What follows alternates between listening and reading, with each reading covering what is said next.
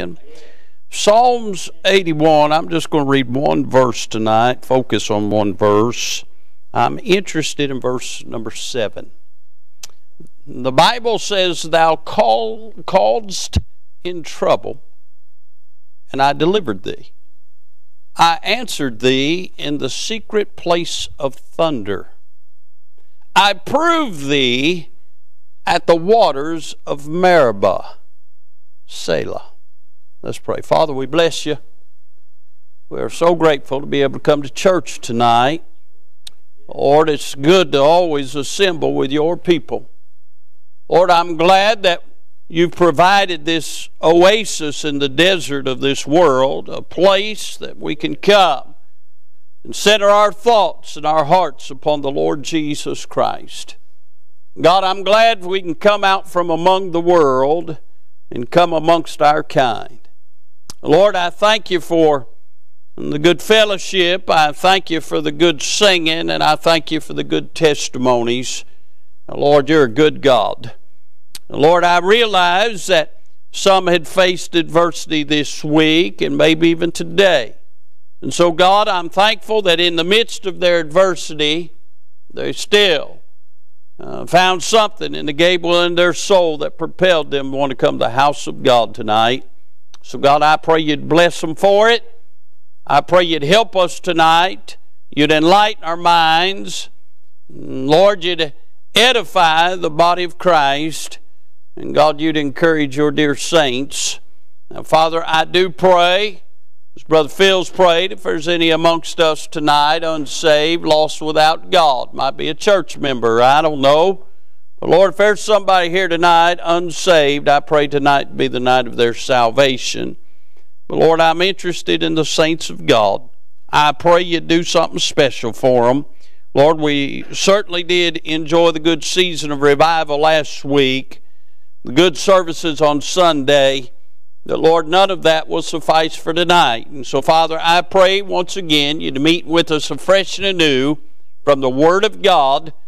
God, you would certainly give us what we need to help us tonight and for the days to come. Bless the meeting down in St. Lucia next week. God, I pray you'd help Immanuel Baptist Church. Those are some darling folks. God, I pray that you'd bless their sacrifice to want to be a blessing to all those men that will come from other islands. Now, Father, I pray that, God, you'd bless there. Now, Father, help us. Be with those that are sick, those that can't be here tonight. Be with those that are watching via live stream. And God, just get glory to your glorious name. Use this unworthy vessel. We'll thank you for it. In Jesus' holy name we do pray. Amen. Amen. This is one of just a few of the Psalms right here in the middle of the Psalms where the psalmists are reflecting upon the hand of God and how God delivered miraculously Israel out of Egypt. And in this particular verse, the psalmist is referring that he delivered them from that very place, the place where they had been enslaved for some 400 years, where they were the ones that helped build those great cities of Egypt and helped make the bricks, and they were the victims of evil and harsh taskmasters. And in their trouble, they called upon the Lord, and the Lord delivered them. He also refers to, in this verse, where he answered them out of the secret place of thunder. What a thought, the secret place of thunder. I don't know about you, when I think about thunder, I don't think about anything secret. A lot of times thunder's worse than the rain, the wind, and even the lightning. The sound of the thunder will get your attention. But God says the secret place of thunder. And he's referring to when he brought the children of Israel through Moses to Mount Horeb, and God's presence was on the mountain, and the mountain thundered, and the people were afraid to approach it, and Moses went up on the mountain, and the secrets of God were revealed to Moses on the mountain of thunder. And then he also brings out that he proved them at the waters of Meribah. The waters of Meribah is where Moses led them to a dry place where there was no water. And they're in a desert place. And they had no water for their livestock, no water for their children. The children of Israel began to murmur and complain, thought they were going to die of thirst there in the desert. Can I say, just like God, He told Moses to take the staff that He provided him with and smote the rock, and out of the rock gushed waters to be able to take care of that crowd. Can I say, they estimate there was about 6 million Jews at the time, plus all their livestock. I don't know how much water came out of that rock, but there was enough to sustain them all. And God proved them there, and He put them to shame. How many times have we murmured and complained in our life only for God to show up anyway and to meet our needs? So that's what this verse in this psalm is really dealing with, how good God was to Israel and all that He had done for them. But I want to look at it in a practical application for our lives tonight. I want you to notice some things about this verse. First of all, notice the desperation. The psalmist said, Thou calledest in trouble. They were desperate. They could not help themselves. If God did not intervene, they were going to perish. Could I say that it's one thing for us to stand up and say, suck it up, buttercup, and to pull yourself up by your bootstraps and to get over it. But can I say there are some times when we're facing things much bigger than us. There are some times when we don't even know how to put one foot in front of the other. And all the terminology of this world about helping ourselves doesn't do us any good. But I'm glad to report that in our desperation, there is one who can help us. There is one who is listening. There is one that the situation is not too big for. And that's the Lord. We see He was desperate. You know what's wrong with a lot of God's people? We don't get desperate. We try to handle everything ourselves. You know, I remember a time when folks couldn't run to the grocery store and put down a little piece of plastic and get groceries. I remember a time if you didn't have cash, you didn't carry. And people had to depend on God when they didn't have anything. I remember those days. Folks got desperate. It was an amazing thing. When folks get desperate, they can grab a hold of the horns of the altar and they'll find help. I can remember a time when folks didn't have a local doctor they could run to. And the babies got sick, they had to get a hold of God. I can remember a time, friends, when the nation would even come to the church house and the leaders of our countries would ask God's people to pray.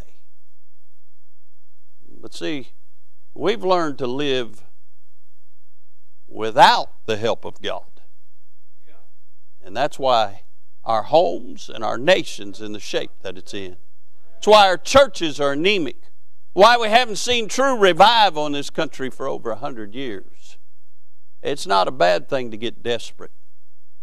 We see the desperation. Notice the deliverance. Verse 7 again. Thou calledst in trouble, and I delivered thee. Isn't that just like God? Did He not say, call unto me, and I'll answer thee, and show thee great mighty things which thou knowest not? You know why we don't see great mighty things? We're not calling. Can I say God's line is never busy? You can never bug God too much. Can I say we can all call on God at the same time and He hears us all? And when we truly call God from the depths of our soul, God hears and God delivers. We see the desperation, we see the deliverance. Notice the dialogue. I answered thee in the secret place of thunder. Can I say God answers us? The world only hears noise. But we can hear the voice of God through the pages of His Word. It's amazing how God acts. You remember in Acts chapter number 9 when the Apostle Paul was Saul of Tarsus, and he's on the road to Damascus on his way to go to arrest and do away with some Christians, and the Lord showed up, and the Lord spoke to him. The Lord knocked him off his horse. The Lord blinded him, and the Lord changed his life that day. Remember, Paul said, "Lord, what wilt thou have me to do?" You don't ever hear many talk about the two fellows that was with Paul.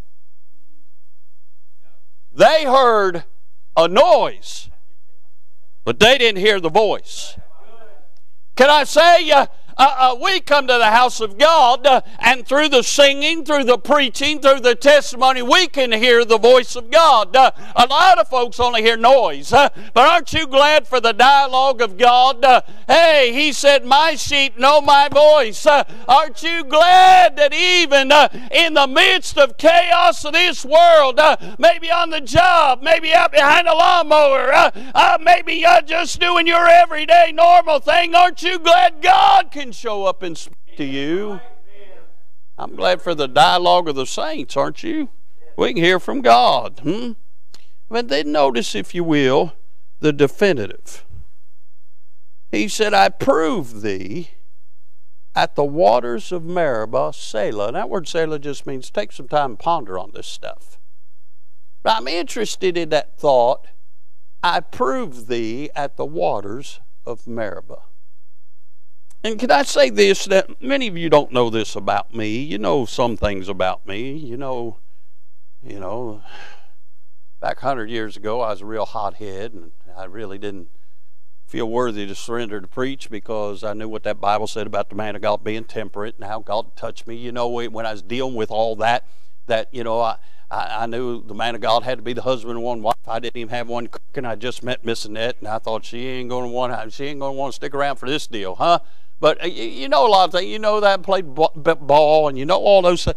But one thing you may not know about me, and that's pretty, because some of you have been sitting here 25 years hearing me preach. Ray had hair when I became his pastor. It was curly and red. Yeah, red. He is the red-headed stepchild right there. But what you may not know about me is I factored out 42 years ago. Gosh. 42 years ago, I used to race competition canoes. Matter of fact, a buddy of mine and I, as we started out, we were the greenhorn team, the beginning team of the Ohio State champion canoe racers. There was also another fellow in our circles who went on to row in the Olympics and got a medal in the Olympics. My hometown still has his name up, or it did the last time I went there, and that's been a long time because my hometown is worth leaving. Are you listening? But, used to race canoes. Now, the canoes we raced aren't like the kind you can go over here and rent, that weighs 7,000 pounds. The canoes we raced were made out of fiberglass. They only set out of the water about 4 inches. And it was a two-man canoe. The guy in the back steered, the guy in the front helped direct which way to go, and you had to be in sync, and there's a real art to it, and used to race canoes. And when we would be in a race, the average race was 9 miles on a river. And the way the race would always start, Brother Ed, we'd go upstream for a quarter of a mile, and then turn around and head downstream. That way is a fair start. We'd all line up, they'd sound the horn, we'd row upstream. And then there would be a marker or a bridge or something, we'd go round and head downstream, and we had 9 miles to the finish line. And racing canoes, there's an art to it, there's a lot of different things about it, but if you're not in sync, you're not going to do very well. And also, every river's different. Every body of water's different. And racing canoes is a real thrill, especially when you hit some rapids, because, man, you can really shoot out of them things and you can get down the river.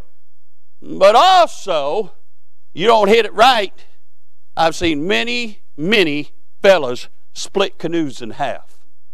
So there's a big thing about it. So I got to thinking about all this. Monday, as I was reading this, he said at the waters, he said, I proved thee at the waters of Meribah. This is what I want to preach on, thinking about racing canoes, this 9-mile trek down a river. I want to preach on this thought. When you hit dead water, every river that we ever raced, somewhere in that 9-mile span, the river widens out and the water gets very still. It's dead water. Can I say, it's a thrill when you're shooting the rapids, but it is not a thrill when you hit dead water. Some of you this week have hit some dead water. Last week we was in a thrill. We was here in revival. Brother Sidney was here stomping and snorting, and he was throwing the Word of God out. And I don't know about you, but every message I got some help from. I'd heard a message or two before, and I've heard a lot of those illustrations before. Brother Sidney and I are several meetings together every year, but every one of them was fresh. Every one of them was wonderful. I enjoyed it. Listen, had a good day on Sunday. Whether you got anything out of it Sunday morning, I enjoyed preaching the Word of God. Sunday night, I enjoyed Brother Caleb preaching. Hey, what a blessing that was. I enjoyed all the singing over the weekend. Just had a good time. But then Monday hits, then Tuesday hits, now Wednesday's hit. You're shooting rapids when you're going through a revival meeting. But if you're not careful, around the next bend, the next day, the next week, you hit dead water. So I want to preach on when you hit dead water. Can I say, first of all, when you hit dead water, you've got to row with all you've got. If you hit dead water and you kick back, you're not finishing first. You hit dead water and you just barely putting the paddle in the water, you're not going to make it in a very good time. You know, when you're on the river and they turn the lights out, it's not the street lights, it's the sunlight. And you don't want to be on the water in the dark because motorboats are out there. And some of you, if you're not careful, you hit dead water, you're pulling your paddles out of the water. You know what you do when you hit dead water? You dig deeper than you've ever dug before. You reach down as far as you can. You sling back as much water on that paddle as you can get, and you just keep a digging, and you keep a digging. You put your head down, and you give it all you got. Romans chapter number 1, verse 15, the Apostle Paul said this, so as much as in me is, I'm ready to preach the gospel to you that are Rome also. What Paul said, I'm coming to Rome, and as much as in me is. In other words, he said, I'm going to give you all I got. Everything I've got, I'm going to throw it out for you. I'm going to let it go, hold nothing back. And when you hit dead water, it's not time to coast. It's time to give it all you got. Hey, if you got to crawl to the house of God, you crawl. Hey, if you got to crawl to your prayer closet, you crawl. Hey, if you got to get up an hour early to open the Word of God to find some help, you get up early. You give it all you got. Hey, you crank up your radio and listen to a good old CD or some good preaching. You give it all you got because you've hit dead water. If you don't give it all you got, you're going to die in that dead water. Say, preacher, I'm desperate tonight. You're in a good place. You've hit some dead water. Now what you need to do is give it all you got. Paul gave it all with gumption, unction, and presumption. He gave it all he had when he went to Rome. Can I say, when you hit dead water, you got to give it all you got. You got to row with all you got. Because, friend, it's been a while since I said this, but the Christian life is life or death. Coming to church is life or death. We'll either get closer to God and get greater spiritual life, or we'll walk out a little more dead than we came in. Your life is life or death. How you conduct your vessel means life or death for lost people around you. How you conduct your vessel means life or death for Christian folks around you who are looking to you and depending on you to be all you can be for Christ. When you hit dead water, you got to row with all you got. Can I say this? When you hit dead water, you got to resist the fatigue. Everybody hits dead water gets tired. I don't care how good a shape you're in. I don't care how much you can bench press. I don't care all that you put into it. When you hit dead water, that water feels like cement. And you will get tired before you get through the dead water. And can I say you've got to resist the fatigue. 2 Thessalonians 3:13 is the second place that Paul wrote this phrase. He said, "But ye, brethren, be not weary in well-doing." Can I say, if you didn't get tired and weary in the good fight of faith, you wouldn't be normal. Why do you think the Bible says that the spirit is indeed willing, but the flesh is weak? Listen, we all get weary. You get weary in the faith. If you're honest tonight, there's been times you've sat down to read the Word of God to get some help from God, and before you got through 3 verses, your eyes were crossing and your head was nodding. You say, "Preacher, has that happened to you?" Yeah. So what do? I get up and walk for a minute. I've worn out the carpet from my office to the fellowship hall. You got to resist the fatigue. We're all going to get weary. We're all going to have times at the house when something goes on, we got to make a stand. We're all going to face things. If you didn't, number one, you're not saved, or number two, you're not normal. Somebody that tells you the devil never bothers them, they're telling on themselves. If he's camped outside your house, it means you're probably living pretty close to Jesus. But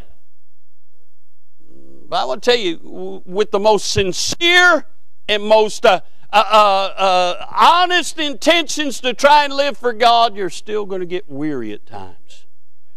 You got to resist the fatigue. Now, I wasn't a wrestler.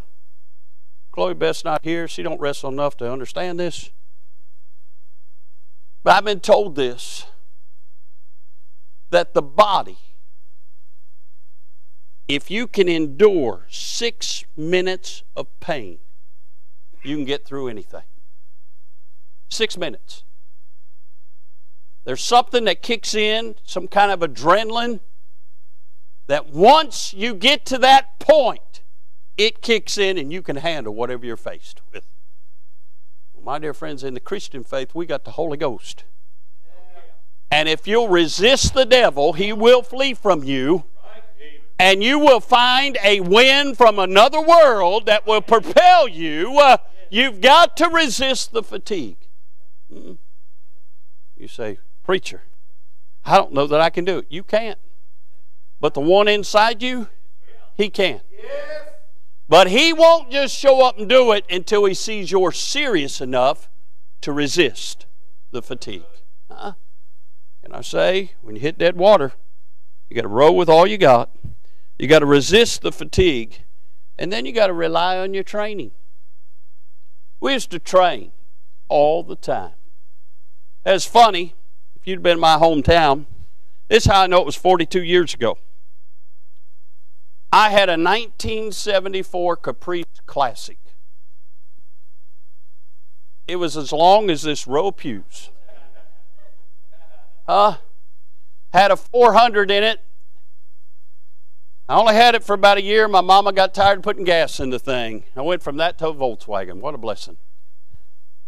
But that Caprice Classic, I'd put that canoe on top of the roof.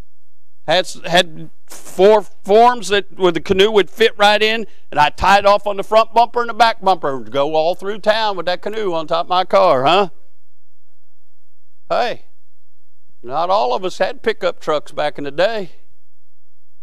But can I say, I could put that canoe up there by myself. But we trained. My buddy, his name was Dale. Dale and I would train on his farm. His dad had a big old farm, and they had a big old pond. And we trained in the pond. No rapids, no running water. No. Why? Because it's dead water. We trained and we trained and we trained. So when we got to the race, we knew what to expect. Matter of fact, before every race, the day before, we'd go run the river. And keep in mind, our sponsors were state champions. They'd take us down the river. And they'd tell us, don't get too close over here. Stay away from that area over there. Do this. And we trained and we trained. We knew the river. We knew everything about it. Can I say, when you get out there in the race, you can't run blindly. You can't just beat at the water. You've got to rely on what you've been taught. You've got to rely on those things, those times that you put in. Listen, folks are all the time saying, well, I'm so afraid to tell somebody about the Lord. I don't know what to say. Friend, if you just start talking, the Holy Ghost will give you what to say. You put more of the Bible in you than you know. And the Holy Ghost, part of what He does is He brings out stuff you don't even know's in you, huh? You got to rely on your training. 2 Timothy 2:2, Paul said this, and the things that thou hast heard of me among many witnesses, the same commit thou to faithful men who shall be able to teach others also. You've been sitting in the house of God. You've been studying the Word of God. You've been listening to the preaching. You've been trying to apply the preaching. You've got to rely on that. Don't rely on some newfangled something comes out of Joel Osteen's mouth. Don't rely on something that's not proven. And they say, I prove thee at the water. You've got to rely on the training that you have. Listen. You've got to depend on the Scriptures. You've got to realize that you don't seek things that are unproven. Can I say this? I get stuff in the mail all the time. How to build your church. How to build your church. Do this, you'll build your church. Do this. Open up an online giving. Your money will go up. Do this. There's only one problem. That's not what the Bible says. The church is to be supported by the tithes and the offerings of the people. And I've heard people, well, you build a church this way, you build a church this way. Well, Paul said God chose through the foolishness of preaching to save them that believe. Can I say, if it's not built upon the Word of God, it's sinking sand and it won't last anyway. So you got to be careful. Don't seek things that are unproven. And listen, drifting from the sanctuary never ends well. It amazes me. People get problems in their life. The first thing they do is start quitting coming to church. But they don't quit their job. I'd quit my job before I'd quit God. Just rely on your training. When you hit dead water, listen to me. This is very important. You have to rid yourself of excess water. Remember, I told you, our canoe's only set out of the water 4 inches. Now, when you've got an oar or a paddle and you're flipping water both ways, guess what? Some of it gets in the boat. When you hit dead water, that's the time to get rid of the water. We used to train relentlessly how to jump out of the boat, flip the canoe, get the water out, flip it back up without putting more water in it, and getting back in the boat without taking water on. Now keep in mind, a lot of these rivers, you hit dead water, your feet's not on the ground. So we would have to simultaneously grab the canoe and both jump up at the same time and straddle it and get in, then put our legs in and get back to rowing. And we got to where we had certain timing that we had to make certain we did it so quickly. But you had to get rid of the dead water. You got water in your boat in the dead water, you're in trouble. You're having to do twice as much work just to get the same distance as people who don't have any water. You don't get rid of the excess water in the boat when you're in the rapids. You get rid of it in dead water. Listen, Hebrews chapter 12 says this, verse number 1. Wherefore, seeing also We also are compassed about with so great a cloud of witnesses. Let us lay aside every weight and the sin which does so easily beset us, and let us run with patience the race that's set before us. When you're in dead water, you got to get rid of the weight. Can I say, when you're in dead water spiritually, the burdens seem heavier. I mean, when you're in one of them services and everybody's shouting and folks are throwing babies and folks are running aisles and everything, man, you're ready to tackle the world. You're ready to charge hell with a water pistol. But when you're in dead water, the most minuscule things, little molehills become mountains. And you've got to get rid of the weight or it will take you under. How do you get rid of the weight? You roll it over on the Lord. He can handle it, friend. You can't. Got to get rid of the weight. Got to get rid of the worry. I've never seen a time where so many of God's people have so little faith and they're full of worry. I just got a book and I started reading it today. It's entitled Winning Over Worry. I thought I need to read this because about everybody I talk to is worried about something. So I started reading it today. It had a wonderful illustration. I thought that'll work in the message tonight. Pay attention. You might need this. Huh?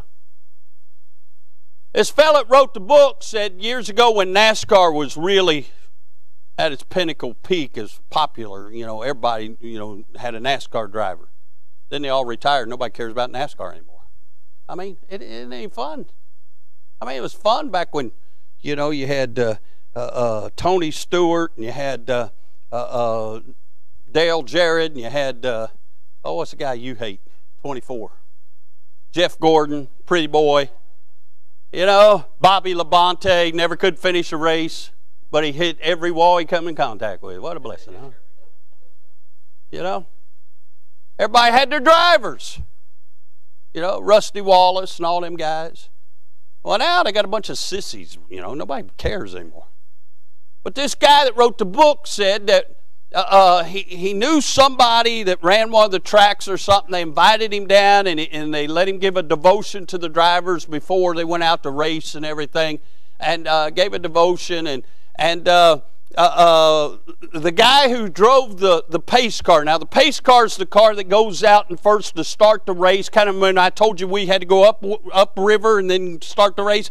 The pace car goes first and gets all them cars running, and he pulls off the track, and then they go for it. Huh? Well, the guy that drove the pace car, he'd been in NASCAR 30 years. Well, he was going to take them before the race started, before anybody really got there. He was going to take them around the track in the pace car. So him and his wife and the guy that ran the thing, all four of them with the driver, got in this pace car. And he said him and his wife's in the back seat. Well, this guy's got it cranked up. He's doing about 140 miles an hour around the track. He said we're going so fast, and he said all I can see is about a hand's width between this car and the wall. And he said, and he's just flying around this thing. And I'm looking at this wall, and he said, me and my wife are scared to death. We're holding on to each other for dear life. And the guy driving's turning around looking at us, talking and everything, just whipping around that track. And he's like, hey, buddy, just keep. And he said, and it dawned on me. He said, what am I worried about? He said, we worry because we want control. He said, I realized I had no control in this car going around this thing. He said, and I realized that this fella's been driving these tracks for 30 years, and he drives every day 140 miles an hour. I don't drive that speed, but he does. So I just decided I wasn't going to worry about it. I was going to let him have it. We enjoyed the trip from that point on. And can I say, you and I need to realize we cannot control anything. The Lord's in control of everything. Why are you losing sleep? Why are you worried about it? Why don't you take your hands off the wheel, let the Lord have it, and just enjoy the trip. Hallelujah. You need to get rid of that dead water. Worry will kill you. And worry is a sin. The Bible says anything that's not of faith is sin. You need to get rid of the weight. You need to get rid of the worry. You need to get rid of our willfulness. Sometimes we're too stubborn. It's okay to have a little pride to stand up for the Lord. But sometimes we're like Peter. We're big-mouthed and stubborn. And we get in the way of the Lord. Friend, when you hit dead water, you got to rid yourself of the excess water. Can I say this? This is a great truth if you're ever going to race canoes. When you hit dead water, learn to ride somebody else's wake. We won races because we position ourselves that when we got to the dead water, we'd be right on the tail of another canoe. He's doing all the pulling. He's doing all the work. We didn't have to work as hard. His boat was taking the dead water away from our boat. And we just was able to keep a nice steady pace so that when we got through the dead water, we had more in the tank than they did. And we could pass them. And we won races that way. You and I need to learn when we're in dead water to attach ourselves to somebody that's on fire for God. Somebody that's taken the brunt of the devil. Somebody that's just got a little extra zeal in their step. Just attach yourself to them. Just do what they do. Just ask them to pray for you. Ask them to help bear your burden. Hey, attach yourself to somebody else until you're able to row your boat yourself. I've said for years, if you're sitting in a service and you're sitting over here and you got your legs crossed, your arms crossed, and nothing seems to be happening right here, but over there, Phil's shouting and having time, get up, go over and sit by Phil, maybe some will rub off on you, and maybe, hey, maybe God will sit down in your lap too, huh? Attach yourself to somebody that's doing something for God. Don't go hang out with somebody as bad as you. You'll have a pity party. You go find somebody that's got a little touch, somebody that's on fire. Somebody says, hey, you want to go knock on some doors, invite folks to church? So I don't feel like it. Do it anyway. It'll help you. Maybe somebody say you want to do a Bible study. Maybe somebody say you want to go up to church and pray. Hey, you find somebody that's doing something for God and hang out with them for a little while. It'll help you in your dead water. I'll say this. When you're in dead water, you got to remain focused. It's so important. Because when you're in dead water, if you're not careful, you get to looking all around. I'll never forget, a few years ago, some of us went up over there in Indiana and we took some canoes out.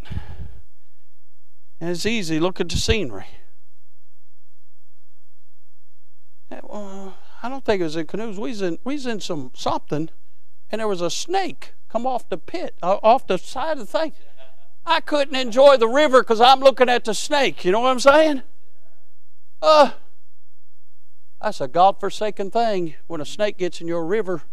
But I'm here to tell you, he's looking to get in your river.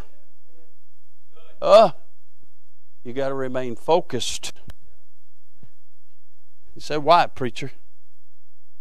You got to remain focused because when you get to the end of the dead water, the water begins to flow again. And you're so excited that the waters are flowing again that if you don't remain focused, you'll forget that there's underlying currents. And in a moment, in an instant, when you're not expecting it, you're going to dig down too deep to propel yourself a little farther. And that underlying current's going to throw your boat into a rock, and you're done. You got to remain focused. Listen, I'll never forget, we was in a race and we was killing it. I mean, we was killing it. We had a half-mile lead. I mean, we was killing it. I mean, we could have put the oars in the boat and kicked back and let the boat conduct itself down there and won the thing. We was killing it. You see, when you travel a 9-mile course on a river, there's all kinds of bridges that goes over rivers. And our team, what they would do is they'd be up there on them bridges every time they get to us, and they'd tell us what place we're in, tell us what speed we're going at. They'd be hollering out directions to us, tell us what to go. And so as listen, we hit that last bridge, and we had such a big lead. They looked and said, "Man, they got this thing in the bag." That river was flowing. It started flowing. We come out of dead water. It's flowing. But there's something about me. Winning ain't enough, Brother Bob. I want to humiliate those that I'm playing against. You know, if you really put your foot on somebody's neck, they'll never rise up to challenge you again. My dear friend, rapids are just ahead.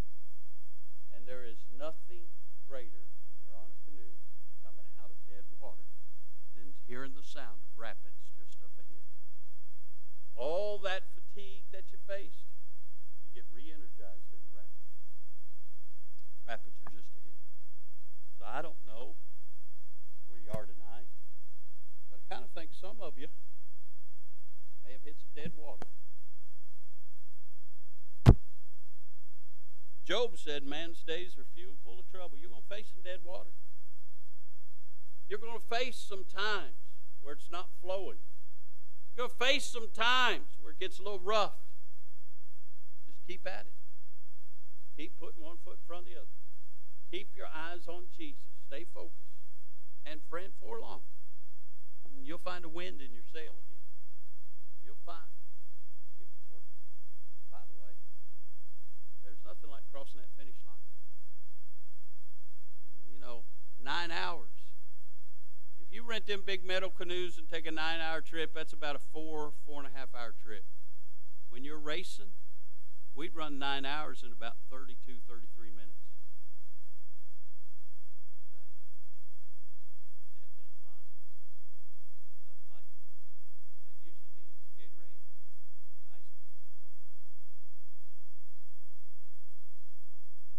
The Lord's got delights at the end of your race, and it'll be worth it.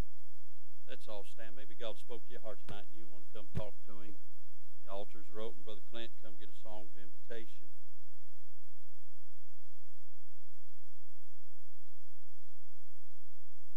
Say, preacher, I need some help. That's a good thing to admit. You can find help in Jesus. He's a friend that's sticking closer than a brother. He's a present help in time of trouble. But you can find help in your church family too. When you come tonight, God will help you. They're picking out a song. Some are coming. Let's pray. Father, we sure do thank you. Lord, you help us in every season of life and everything we face. You're the anchor within the veil. God, you never allow us to travel any water that you haven't already went through and proved them. But Lord, you prove us in the waters. Lord, when we get to that dead water, we'll find on the other side of it we were stronger than we ever thought we were. And you were closer than we ever dreamed you'd be. So, Father, I pray somebody's going through some dead water and you're proving them tonight. Help them to see your hand. God, give them strength. Lord, help folks tonight. Lord, certainly for somebody here tonight not saved, it wasn't a salvation message, but if you've been dealing with them about their sins, I pray they'd come, trust the Savior. Lord, I just pray your will be done in this invitation. Speak to hearts. We thank you for it. In Jesus' name we pray. Did you know that you could receive a daily devotion every morning in your inbox? Head on over to ibcflorence.com and click on Daily Devotions to sign up today. And as always, thanks for listening.